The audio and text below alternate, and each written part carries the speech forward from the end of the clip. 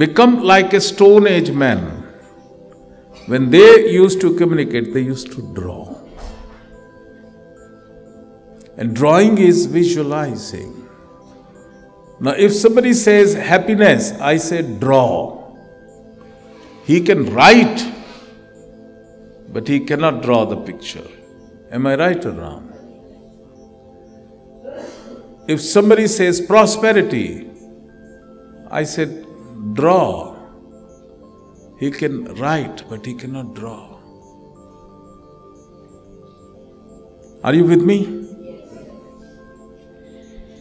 So this is the Shiv Yoga philosophy, it's the Shiv Yoga, how our mind works in Shiv Yoga.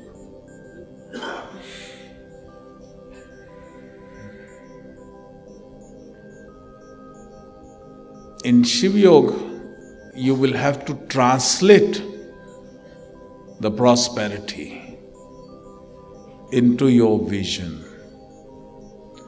Because prosperity for a poor man would be that he was earning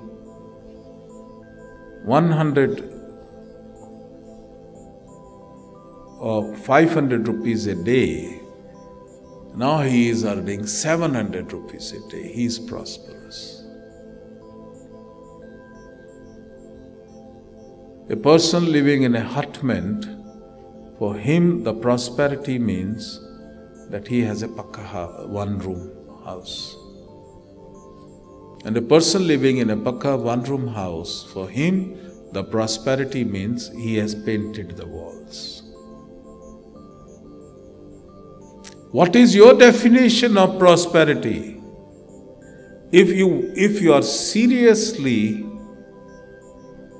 trying to manifest the goal, then you will not do a sotela vyavar of your goal manifestation. Whereas we have a sotela, how you will treat a stepson or somebody who is not belonging to you. The same way we treat our goals in our life.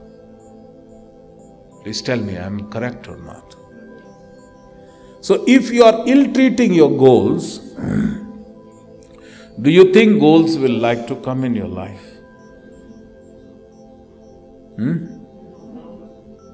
They'll be scared of you because you are ill-treating them. You must, if you are talking about good health, say, okay, draw like a Stone Age man. Draw it on the wall. You can write, but you cannot draw. And if you really love your good health, then you can dream about how you will look when you are healthy. Or how you want to look when you are healthy.